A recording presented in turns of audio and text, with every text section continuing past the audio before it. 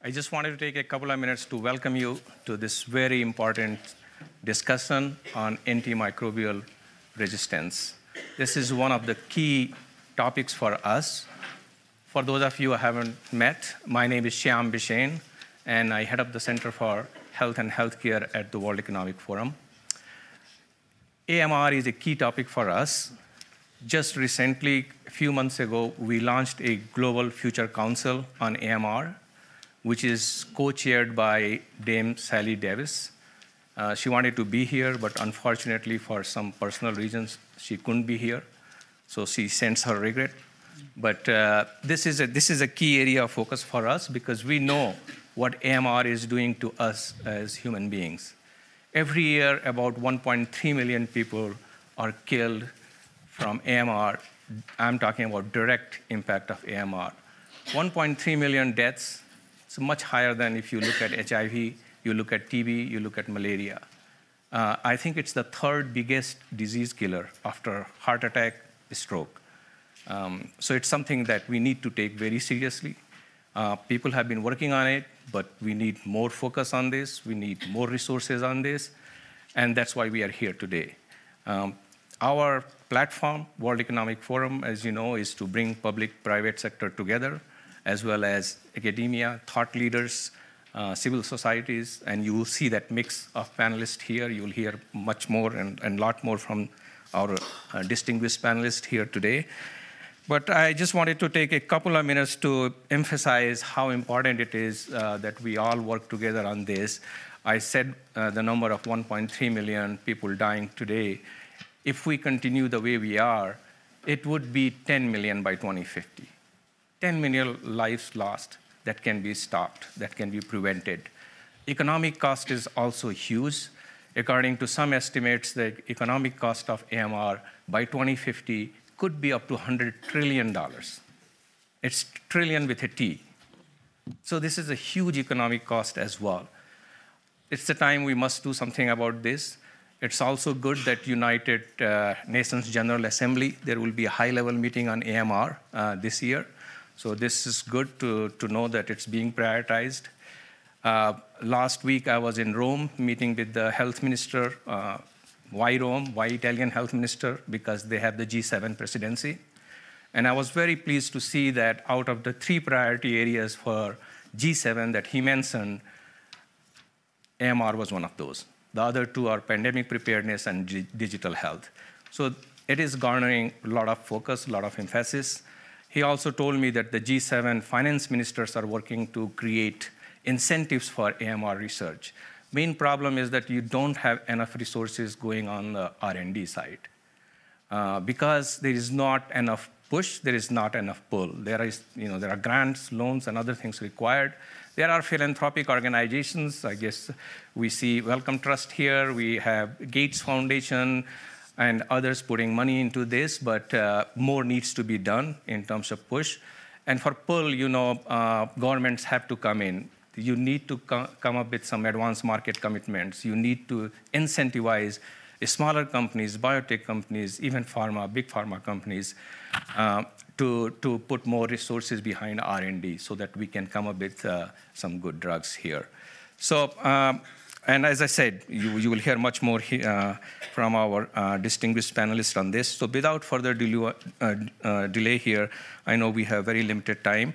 I would like to hand over the discussion to our moderator, Right Honorable, I should say, Helen Clark, ex-Prime Minister of New Zealand.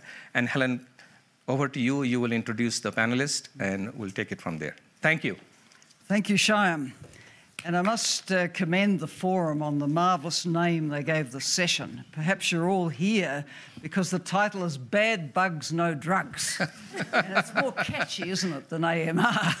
But that, of course, is not to in any way undermine the critical issue that we're dealing with of antimicrobial resistance, and as Shyam said, it's a huge health challenge. I think the lay public would probably be astonished to learn that it's rated now as the 3rd leading cause of death. That makes it obviously appear extremely serious to us. And the thought that the death toll could blow out to 10 million people a year by 2050 is not good. Now, of course, it affects everyone who needs access to effective antibiotics.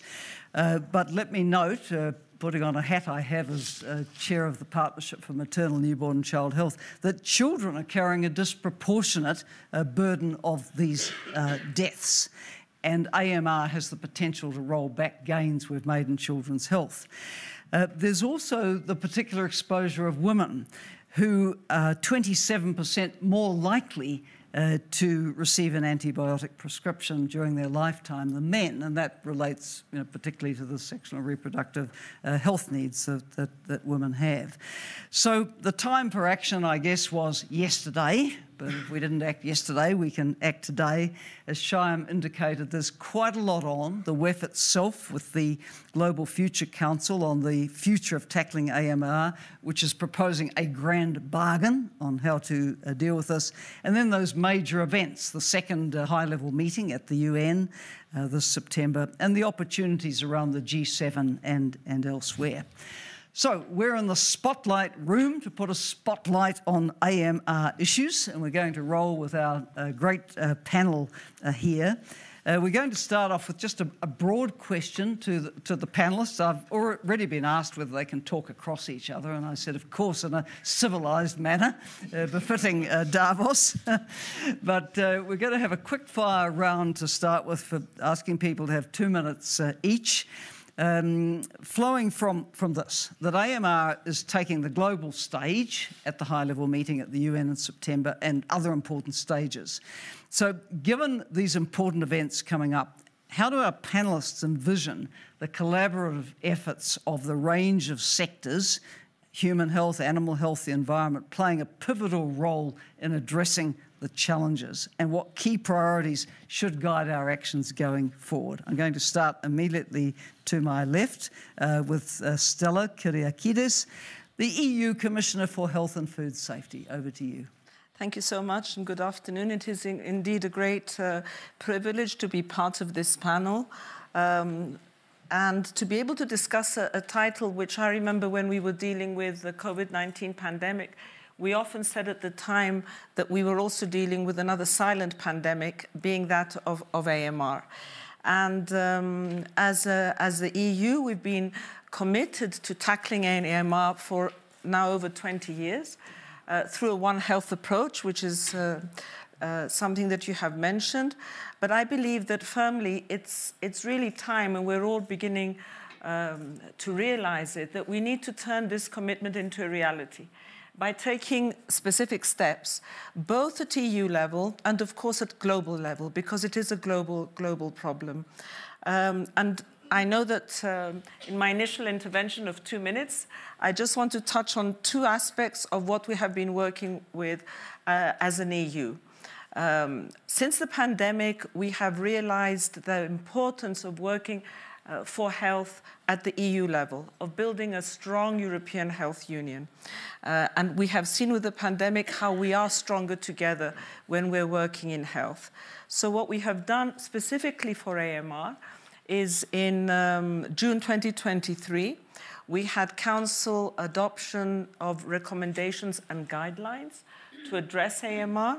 So asking of the member states to have specific targets to address both the issues of antimicrobial consumption and to have targets with measurable goals that will allow us then to implement at EU level.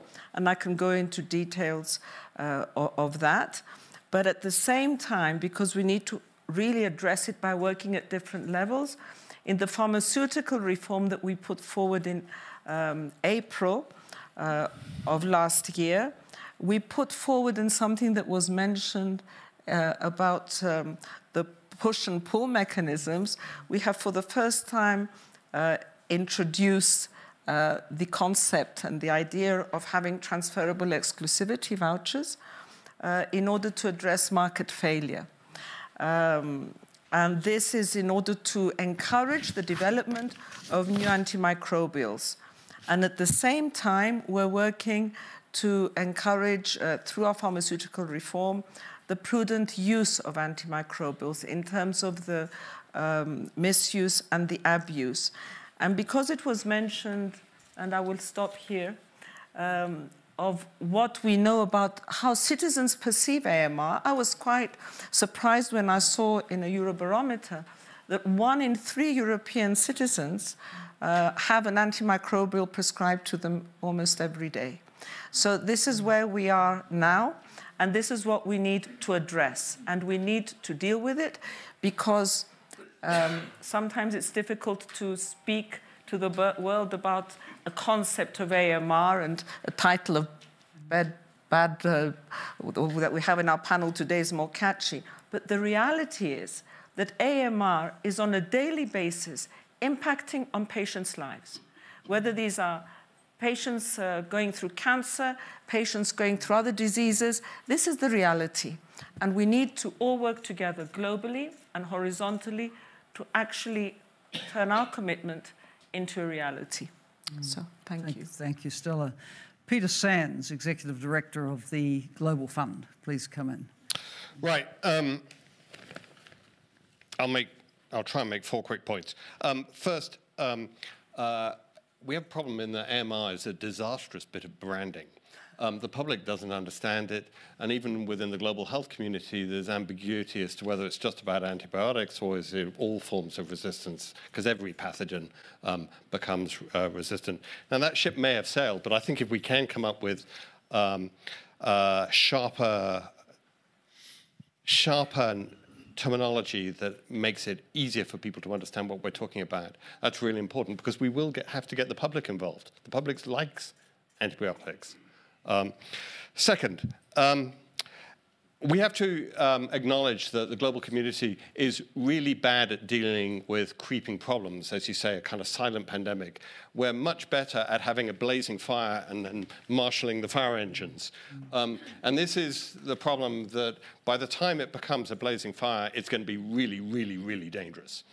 So we need to use this high-level meeting 24 to have a kind of step change in the way we're dealing with that. But that will require us to do something that we're not good at, which is dealing with creeping silent problems. Third, please, the global health community is brilliant at creating new silos. Can we avoid creating another new silo? Can we find ways of tackling AMR using and leveraging connections to other things? And to give you one example, in fact, to compare TB deaths against AMR deaths is a false comparison, because a third of the AMR deaths are MDR-TB. But also, if you think about some of the things, the control of prescribing and all that kind of stuff needs to be within the broader frame of prescription guidance. The infection prevention and control regimens are also incredibly important for a broader set of threats and dynamics. The disease surveillance, we need to understand the evolution of AMR, has to be within that broader frame. So it's not that we shouldn't be focused, but we should integrate it with other things. Last point, you talked about overuse. Overuse is a huge problem both within animal health and within populations within rich countries. I don't think we should forget either that for significant numbers of people in the world, getting access to antibiotics is a massive issue. And we still have problems of basic fundamental access to antibiotics. Done. Thank you, Peter. And we wait for your best branding experts to come up with a new term. We can't use bad bugs, but what could we use? Right. Coming next to Aleksandra Agotowska, who's from a Polish company, which is PZU Life. Life. Yes, this is an insurance company. Thank you for having me here. It's an honor for me. In a nutshell, because I agree with you, and I won't repeat it because it's not about that. We know AMR becomes the leading cause of death globally. We know that efficacy of empirical therapies declines enormously, and we all know it, but this is for me the knowledge. On the second hand, it's not about not giving or prescribing antibiotics at all, as you said. It's about prescribing them wisely. And for me, to do it wisely, we need higher awareness. And it's other thing to have knowledge on some kind of issues, and other thing to be aware of this.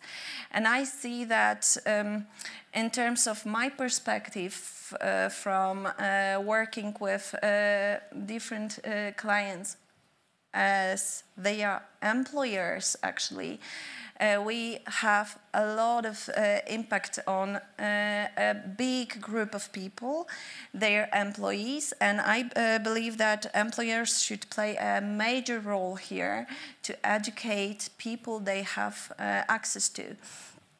And this education is, for me, a really important issue to have bigger awareness on the topic.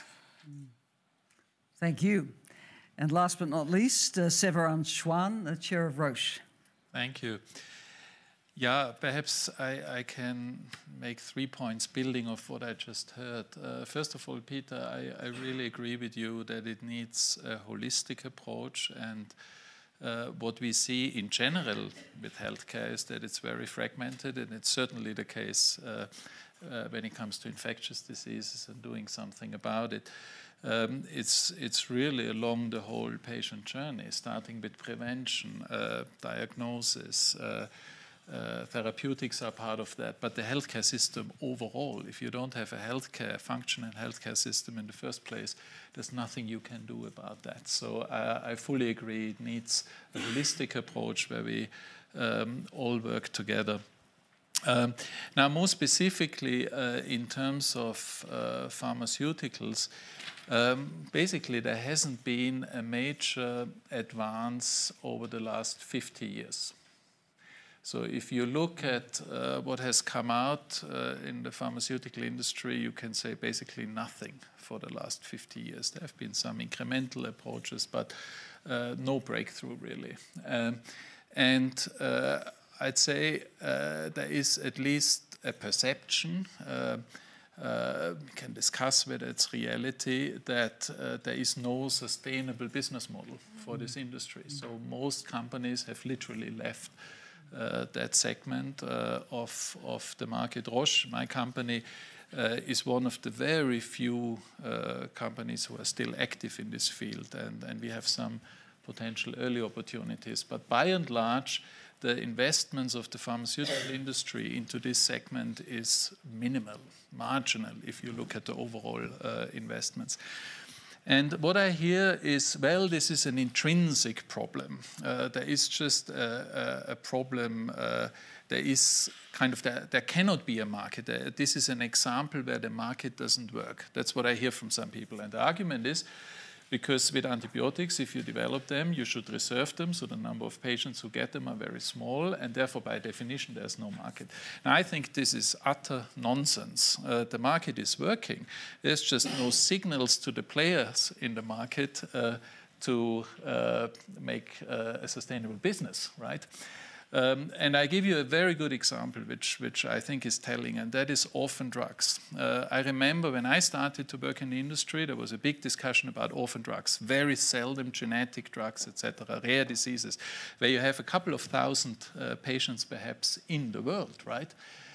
Now, with AMR, what we heard, it's the third biggest cause of death. So already it's much more people than we have with orphan diseases. And what happened with orphan diseases is that at some point there was a change in the thinking in society overall, and with regulators and policymakers and payers.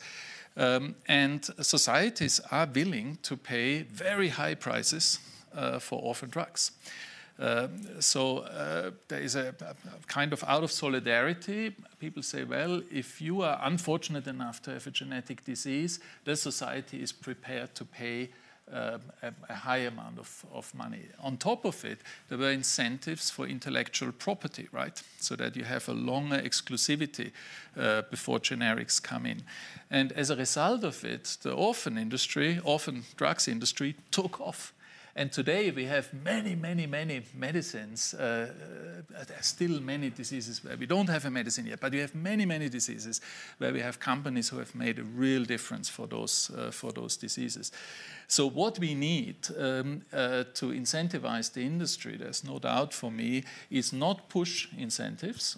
In other words, R&D subsidies. You know, no company is interested in this. That is very important in the public setting, you know, for basic research, for academic institutions. But please, all the policymakers out there and here in the room and everybody, don't waste public money for R&D subsidies for private companies. Complete waste of money. Put it into the public sector, public institutions in basic research, because that is a time frame which the private industry will not cover. So R&D subsidies are a nonsense. Forget about push incentives for the pharmaceutical industry. And I'd like to commend the European Commission, because what you're doing now on a European level is you're looking at a pull incentives, so you create a market.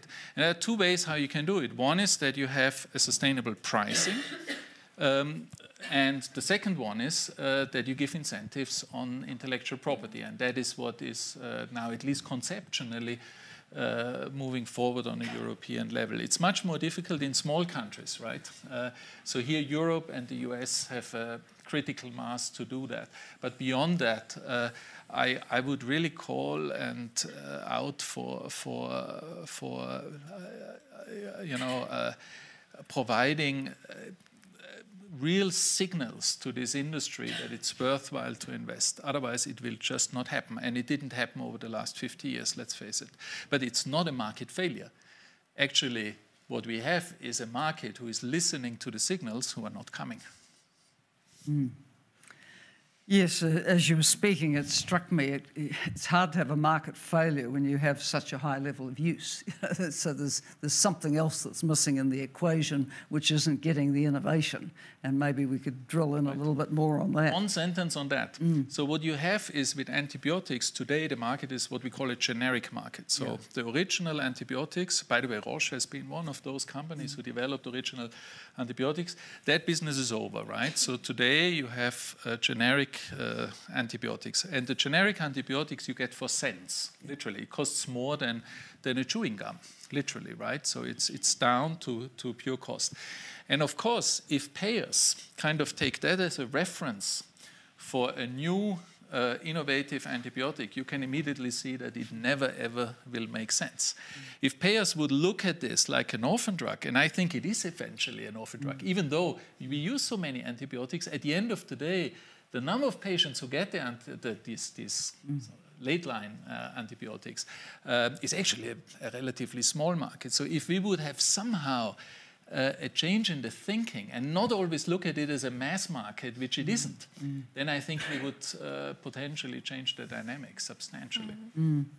Alexandra, would you like to come in on that? I think that insurance companies maybe not pay for direct consequences, but indirect. Because we, of course, may do something within the product, within insurance products.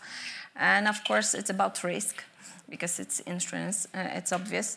But I believe that the structure of traditional insurance products should be changed in a little bit, not only taking the risk which is right now possible, but also to take into account some anticipation, not only risk, but behavior, and to prevent them, to have a product which are from the structure also educative a little bit.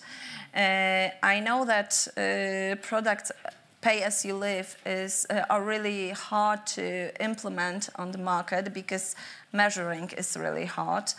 But I think that insurers are really strictly interested, or should be strictly interested in AMR issue.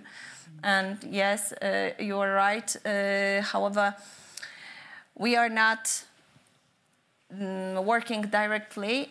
Maybe in Poland, I don't know about other markets. I think that this is completely different on other market. But in Poland, we do not work directly with hospitals, etc., with doctors, etc. We have some counterpartners between us. However, as I said before, we actually pay for it as a consequence of AMR. And claims are getting higher and higher. Commissioner Stella, coming back to you, you told us a little bit about the strategy the EU's pursuing, but you've also been the one on the panel who's very much raised the One Health issues. And I mean, my briefing tells me that 70% of antibiotic use is in the food chain and animal health, which really broadens what we're talking about. So really be interested to hear a little from you about how the EU is addressing this broad spectrum issue, if I could put it that way. Yes, I think that listening to all the other interventions as well makes us all understand that how complicated this issue is, and that we really need to all the time be addressing it at different levels and sometimes thinking out of the box. And this is what we have tried to do with the proposals we put forward in our pharmaceutical reform, as you have mentioned, in order to really incentivize the development of new antimicrobials. Now, in terms of the One Health approach, this is the only way that I believe that we can move forward in tackling this problem. And in the Council guidelines and recommendations that we have put forward and which went through Council, so have been accepted by Member States, we have put forward specific targets. For example, decreasing by 50% the antibiotics that are used in farm animals and in aquaculture. So you need to really look at it in that horizontal way. But it is not, many of the member states have their national plans for putting targets for the prudent use of antimicrobials.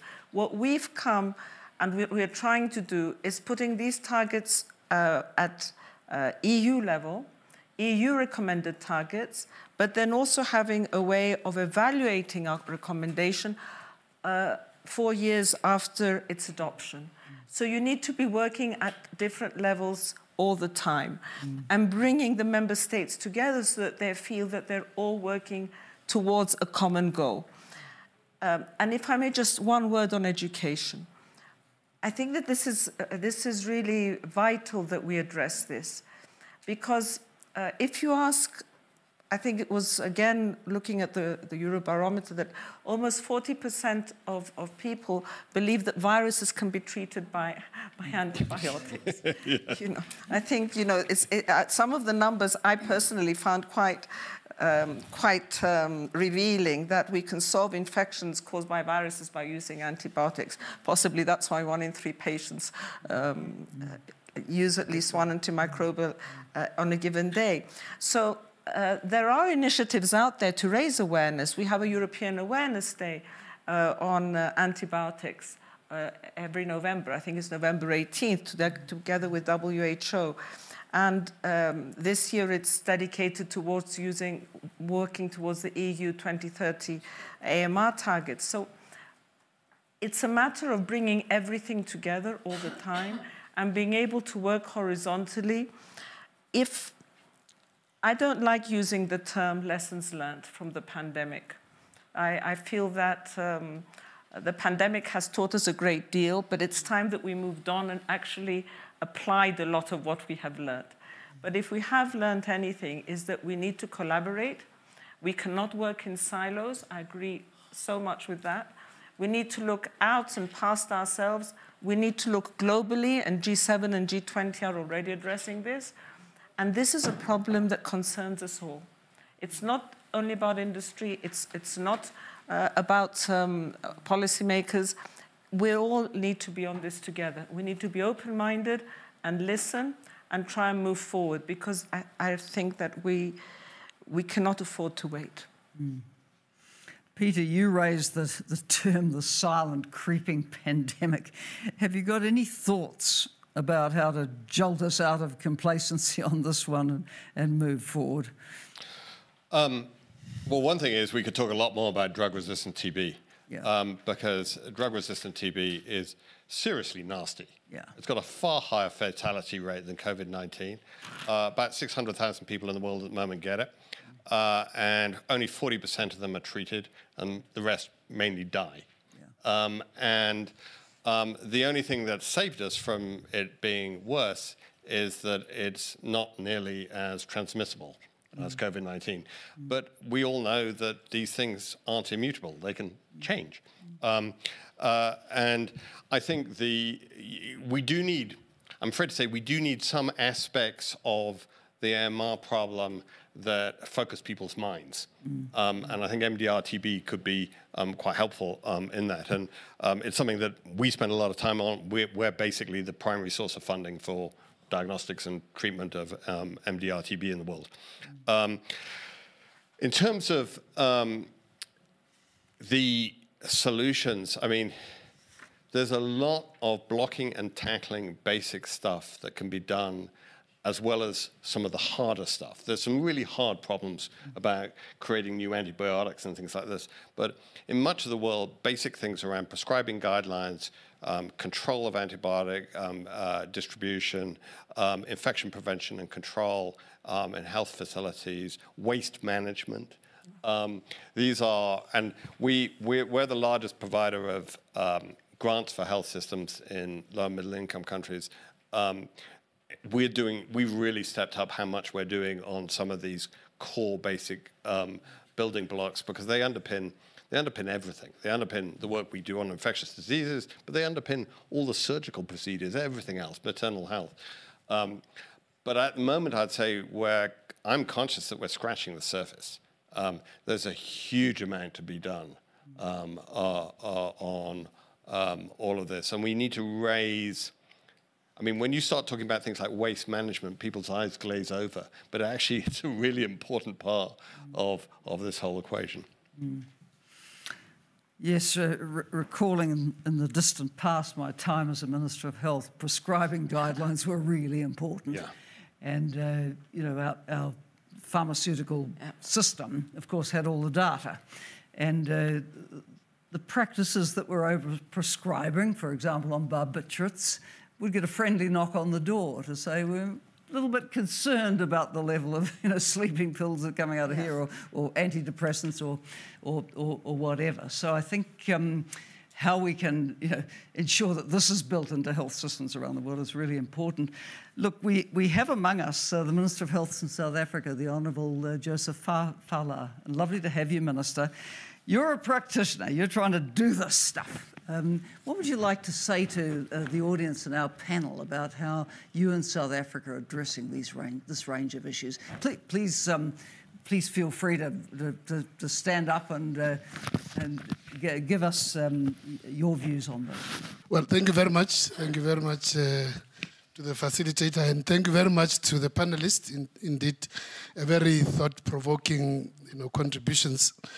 Well, we go through, you know, the difficulties, you know, as a government which must implement the provision of health services, but at the same time must also regulate. And as the panelists have indicated, and I think you, Chairperson, we focus as a Ministry of Health largely on the human consumption of antibiotics, how to regulate, how to monitor. And of course, we have to work with our counterparts in the agriculture area, in the environment side. We've made some progress on the clinical human, you know, sort of monitoring, surveillance. Not perfect, especially in our country where we also have a very strong private healthcare providers. So on the public health side, the clinical guidelines are there. We do try to monitor, not always easy. But then On the private side, you've got the primary health practitioners, your GPs, and also your private hospitals. To get the data there in terms of, you know, the monitor, the usage, very difficult because they also, you know, they have, they're very circumspect about providing information because they believe that if, you know, they compete against each other. So if they were to give us all the information about what is the practice in one group and versus the other, that would lay them, you know, sort of vulnerable. But as you have said, that's just the one aspect, the human consumption. Then you've got the animal side. Some bit of regulation there, very weak in our case, fairly weak. There's a lot of the animal consumption which is over the counter, which farmers can be able to obtain without a veterinarian script. So those are the difficulty which you go through. But just listening to the panel here, and of course Shyam also shocked us a bit, 1.3 million deaths already per annum, potentially going to 10 million. So what it says to me is that there's really a lot of agency, real agency. I mean, as across the world, in terms of the world bodies, I mean, I know this is a regular topic at the World Health Assembly, but in terms of how much member states, actually we have taken practical steps to cap, you know, I think that's another thing. But I think at the national level, at regional levels, and also at world bodies, what it says to me, and of course, if you say that from the farmer side, there is no incentive to really do, you know, a lot of further research to find new antibiotics, it means we are staring serious trouble in the face. Yeah. So I think to me the message is agency, that as members, as individual states, regional bodies, EU, in ourselves as the AU and all other regions, but also at the world stage, we really need to make sure that I'm happy that the UN will have a high-level meeting on this, and I'm hoping that hopefully it will check us, you know, at the heads of state level to pay a lot more attention to this. But to me, the message really, key message is agency. Thank you. And Minister, I'm conscious that next year South Africa, I think, has the presidency of the G20. And you have a health ministers stream, so it may be a time to move it into the G20 health ministers discussion as well. I mean, the economic implications we haven't talked a lot about, but they're huge. The figures are huge. So that would be really encouraging to have your support. Any quick fire questions from our audience or points? Yes, front row. Just introduce yourself quickly. My name is Ayman Tamer. I'm a chairman of a healthcare company in Saudi Arabia, the Tamer Group. Very interesting panels. I learned a lot today. But what I've seen, whether raising awareness or having prudent use of antibiotics, or whether we prescribe wisely, or whether there is enough research in the last 50 years coming up with new pandemics, and does the prices from payers justify that? I think there's one thing that maybe we didn't come to. I believe if we could have early diagnostics, instant diagnostics. You know, we live in a tropical country, Saudi Arabia. The use of antibiotics, naturally, in a humid country, you give it to kids much more often. You're obliged to. For a while, it was the largest therapeutic class in Saudi. That's how big it was. So I think if we could have instant diagnostics, where before you take the wrong antibiotic for the wrong reason, or you take it for killing a virus, as you said, or using the wrong antibiotic. I know they're all general, but there are macrolides, there are different antibiotics. I think will help a lot the misuse, especially in our country, and the way we pop antibiotics. Thank you for that. Now I saw some more hands up over here. Yes. Hello. My name is Guilherme Rosso. I'm a WEF Global Shapers from Brazil and head of innovation of Little Prince Hospital, the largest children's hospital in the country. Helen Clark mentioned the impact on children, so I would love to hear from the panelists more inputs on the impact of AMR on children, and Minister, if possible, your perspectives on the challenges of AMR for the countries in the Global South. Right, so we've got a couple of questions. We've got 5 minutes to go, and I'd like our panellists in their last minute or so each to respond to the questions if you wish, respond to any points you thought needed to be picked up on the way through, and perhaps just half a word on what is your call to action to ensure that we do really get something moving on AMR. Can I start with you, Severin? Yes. Again, I, from an industry point of view, I'd make the call for pull incentives, market incentives to incentivize the industry. But let me say a word on the first question, because I think the point you make is a really, really important one, building on what we heard from the Commissioner, that actually there's an educational issue that people don't even know that a virus cannot be treated by antibiotics.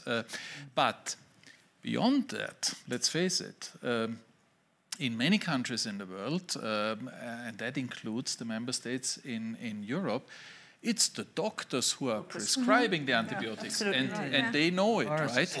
And so what one of the very practical suggestions I may make in this final call, really it would be so useful if there was an increase in diagnosis of infectious diseases. Now, if I can just reflect from a company point of view, we are also active in diagnosis. There are only 2 markets in the world where we have a diagnosis business for infectious diseases, and this is the United States and Japan. And that's it, right? So you can bet if the doctors would ask for a flu test to differentiate whether this is a cold, flu, COVID, or really a bacterial infection. And these tests, they exist, right? We have now multiplex testing, which can differentiate that. I mean, and this is really cheap diagnostics, right? This is really cheap. I mean, this pays off for you 100 times, I tell you, true. At least in the longer term. I think this alone would reduce the use of antibiotics in humans. It wouldn't resolve the issue in agriculture, but in humans, dramatically. There's just no doubt. And it would be easy to implement. It would be cheap, actually, and very effective. To your point, we can do a lot on the basics here. This is, however, not a matter which can be regulated on a EU level. That has to be regulated on the member states level, just to be also very clear. Yes. It's not your fault. I mean, it's so obvious. It's so obvious. I don't take it personally. I mean, you just wonder. I mean, are these people sleeping or what's happening here, right? It's so obvious what you are saying. It's so obvious, and still it is not happening. I know Dame Sally, who couldn't make it for today. I know she pushes like hell for that in the UK. Yep. But in most countries, we don't even speak about it. It's so obvious, so obvious. So thank you for that call. Thank you. Commissioner Stella, your last call. I don't take it personally. No. It's really, and again, congratulations to having that on a European level. It's good. A great deal, of course, has been said, and I just wanted to say that I think it's really important that we create the incentives, pull incentives to create new antimicrobials. And when I spoke of education, raising awareness, I very much also meant the healthcare providers. Mm-hmm. I think that they need to be part of this, and they're in fact part of what we have put forward in our pharmaceutical reform in terms of how we can educate them in very specific ways. But you asked for a call to action. Mm. And my call to action for this would be to keep this topic of AMR, whether we find a more friendly way of addressing it, I don't know, I think you're absolutely right, at the top of the political agenda.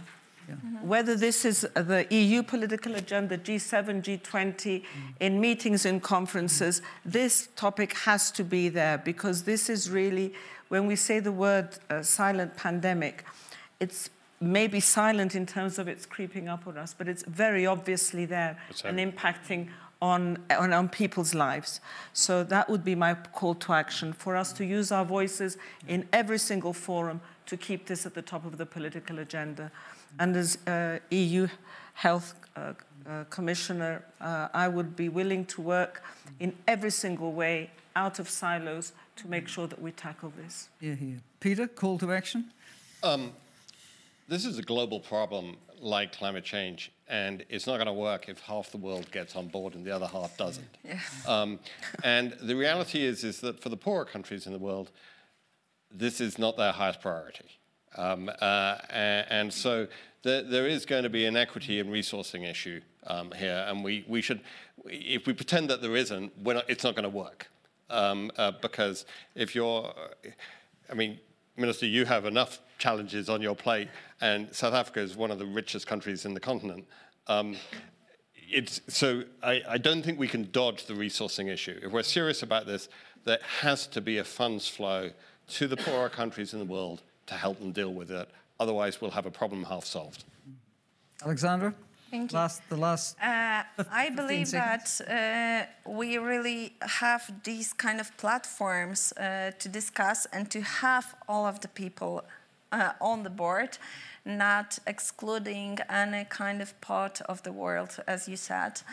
And I believe that One Health initiative for sure should be the platform to gather different counterpartners. And also, I believe that a political agenda is for sure very important to have it in mind. However, on the other side, I also think that what is the cost to think about it? Costs. And for Poland case, for example, simple, only working part of Poles without children, and I believe that costs of treatments on children are even higher. But cost for Poland on only working people is 10.3 billion złotych polskich gross. So of GDP. So I believe that costs are really, really enormous, and this kind of information may help us to make it easier to get it on agenda of politics. Well, great panel, and thank you. We had a full room for the discussion. It's been quick fire and short, but I think we all go away quite a lot better informed and knowing the complexity of it as well. I think Peter put his finger on it, talking about, we need a better narrative, really, because AMR resistance doesn't ring too many bells out there. And I thought your example, Peter, of the drug-resistant TB, that sort of sends shivers, doesn't it? You say, what about if many diseases had a drug resistance? Yeah. Yeah, that sort of brings it home. Okay. And I think we've got a champion in Minister Joe for the G20 maybe to pick this up. So thank you, everybody. Thank you.